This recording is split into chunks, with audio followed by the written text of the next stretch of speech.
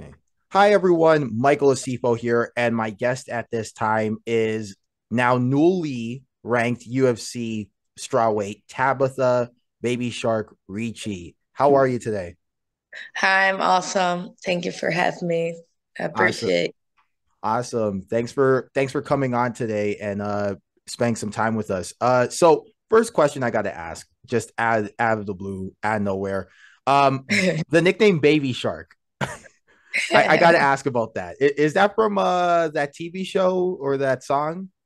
Or uh, no, but yes, nobody has. But yeah, my a friend of mine, he's teaching at my jiu-jitsu gym, and all the time when I show up for training, he call me the baby sharks in the house.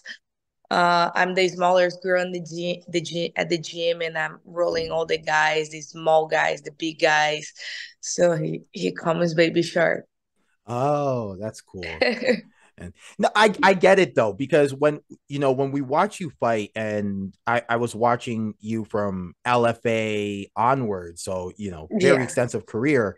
You do kind of have that aggressive shark-like style, and it kind of Yeah. seems to um almost like there's blood in the water, like you kind of smell that blood in the water, and you pounce on these girls more and more as the fight goes on. So that's kind of interesting to see. I gotta ask, is that kind of a thing that developed over time in your fights, or was that just from day one, all you knew was go forward and just be aggressive as much as possible?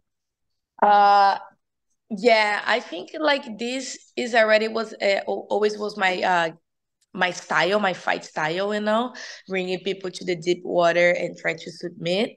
I think it's mostly you can see on my fight. But actually I'm getting way better on my game, and I'm feel like just getting better on my grappling game. Hmm. Yeah.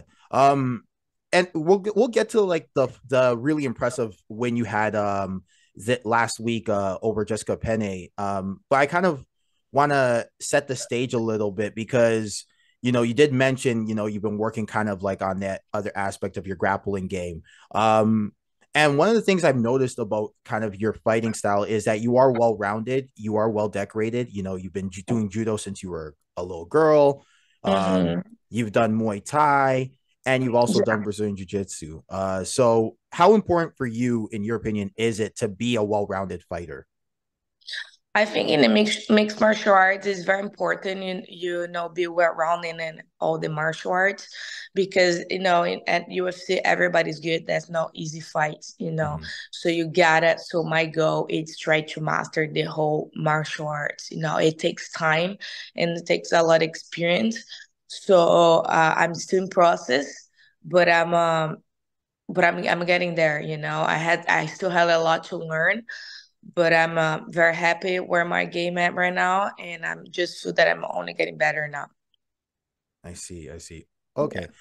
So let's talk about the fight. It was a big fight. You get the call to face Jessica Penne. Highly credentialed black belt in her own right, former Invicta champion, former title challenger. Um, and they say, hey, you have to, well, not you have to, but hey, do you want to fight her? What was going through your mind when you got that call? Well, I know that no, I know Jessica for a long time. I also follow her on the social media for a long time because she started the division. She was the OG for the division. She fought for the belt. Everybody knows her. So I feel like, oh, I really like the fight because it's a big challenge for me. I'm actually gonna test myself too. She have amazing jiu-jitsu. She's black belt maybe for a long time. So I talked to my coach. We watch her fight and say like, oh, I think we can do that. And I think I think I just followed the game plan, and everything worked perfectly the way me and my team talk about it. It is a big accomplishment to really to beat her is one thing, but to also submit her as well. She's really high level when it comes to her grappling. So is that something that just kind of like was like a bonus for you, or you didn't care how you got the win? Oh, that was a bonus for me because I didn't care how I was gonna win the fight, you know. In my mind, just like be aggressive, go for it, don't stop, speed, you know, and she cannot keep up with me, you know, like Mhm. that was my mentality. And then like if I didn't stop the fight in the ground, I was gonna stop the fight on my feet because I was not gonna stop, you know. I work a lot on my cardio, my pace, my game plan was like really like overwhelmed her, you know, with speed and intensity. And I was just executing the game plan, you know, and I know that I want to finish the fight standing up or in the ground. So she just gave it to me, and I just took. And actually, I didn't even know how I did the umpire when I finished the fight.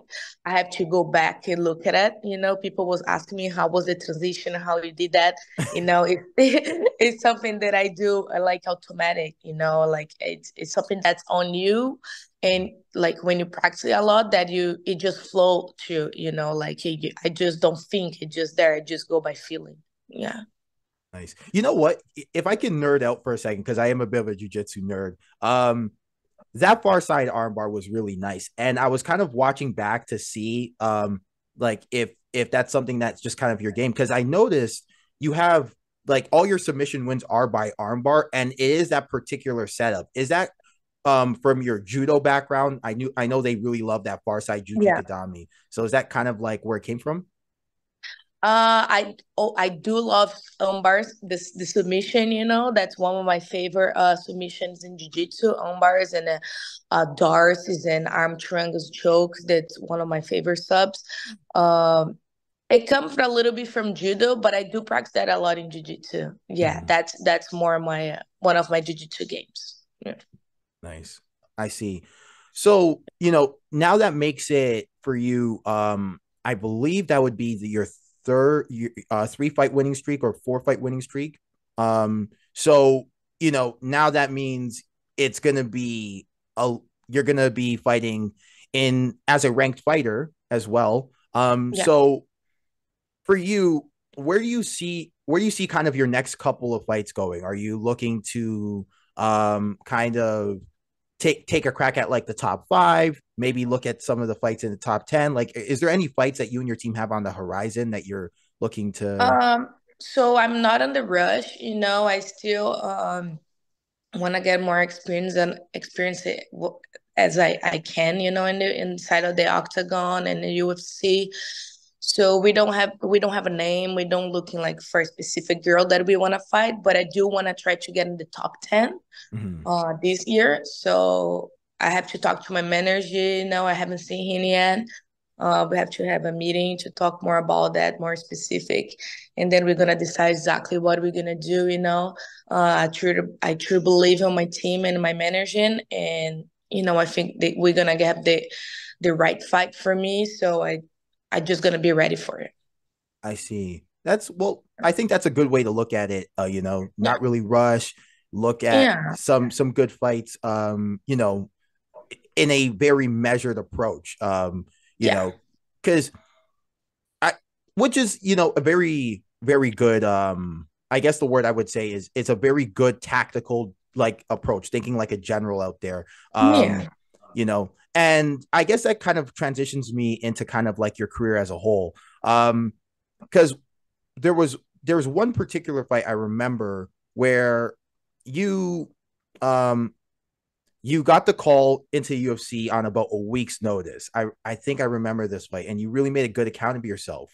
Um, what Against, when you against get that, Manon, against Manon. yeah, that was her. That was Okay. That was like 3 days notice. yeah, That was wow, crazy. yeah, yeah, yeah. Which is, I think, honestly, you know, to take a fight on 3 days notice, you know, for someone on the outside looking in, can you explain that process of like you're in like another organization and the UFC calls? Like who calls?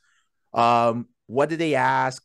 How'd you go about it? What was going through your mind? You know? Well, so my manager called my coach, my jiu-jitsu coach Franginha, and he was working and then he called me, he said, "Oh, can you stop by and he talk to you?" And then when I show up to his work, he told me like, "Oh, I have big news. UFC just call asking for you." I said, "Well, that's awesome." I was very excited, like giving him a big hug, start to crying. But he's like, "Yeah, but it's gonna have to be in the weight division up. Somebody pull out." And I say, "I doesn't matter. I just want to get in the UFC. Doesn't matter who, what division, like I want to go win." He say like, and he say, "Okay, it's gonna be a tough fight. The girl is like almost a top rank number one. She's gonna be a UFC star." It's like, yeah, it's okay. It doesn't matter. I wanna get in. I wanna fight. My goal is to be in the UFC, and then that's what I do every day of my life. That's my lifestyle. Like I train every day, and like doesn't matter. My dream is to be in the UFC, so I'm gonna get any opportunity it gets for me. Doesn't matter who it is. That's what I was thinking the whole time on my career. So I just need one opportunity to get in. Doesn't matter the result, and we got it. Yeah. Well, of course, I got the loss. That was very sad for me, but I was already expecting that, winning or losing, because I did add any camp prepare specific for her.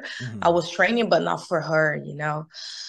But it's how much work it is. So Yeah, I completely get it. And I remember it was a really good fight though for you, and I think it's the reason why I think in my opinion, I don't know, just from the outside looking in, is the reason why um you've had kind of a little bit of a career following. There's been people like the Instagram is blown up a little bit for you. I've seen, and people really like the way you fight. yeah.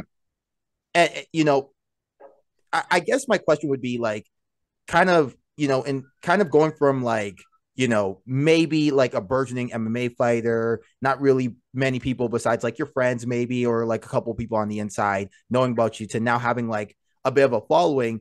Can that be a little tough sometimes? Or like, do you just kind of block out the noise? Oh, I do have like small circles. I'm not like open my life for a lot of people. So I do have my family, teammates, some friends here around me. And that does annoy me, because the people around me, they always push me forward. They're very positive, and like they help me like from any aspects, life and techniques, and I'm open to listen everyone. So actually they believe in more in my dream than I believe, like they really push me forward. They're always there for me. Yeah, I'm living here by myself in US. My whole family lives in Brazil. So my teammates, they are my family. So uh they know exactly the time when they make the noise for me, and the time that's like time to work, like, and they are there for me to like to be a dummy for me to fall how many times they can fall on the ground, to be tap out, to get punched in the face, to be elbow in the face. Like they're always there for me. So they don't annoy me, and also I have like a team that help him in the social media too. So I'm not the type of person that I'm on all the social media 24/7, So I have a very good control of that. Yeah. And I think that's one thing that people don't realize is like, to it is an individual sport, but it's a team sport in a way, because you need a team to become better. Yeah, for Yeah. sure. Yeah, we cannot win alone. And if you win alone, that's not fun. We have to have like the crew behind you, the arm behind you. So it's make a reason to win. Yeah. Awesome. Okay. Well, Yeah. we're almost out of time, but before you go, I do want people kind of to know about your journey and your story. So where can people kind of follow you, or see you in terms of like your social media, or any kind of projects going on soon? Um I guess, yeah. So I guess the question would be, where can people find you? Well, I'm more active on the Instagram, so you guys can follow me at Tabatha.Ricci. And also, you guys can follow me on my website, tabatharicci.com. I have some blog there that I write down a little bit about the fights, upcoming fights. I have some merch there. So you guys can follow on both of those. Awesome. You heard it here. Go buy some Tabatha Ricci merch, okay, everybody? uh, all right. Thank you for doing this again. Really appreciate you coming Of on. course. Thank you for having me, and I'm sorry to be late. It's all good.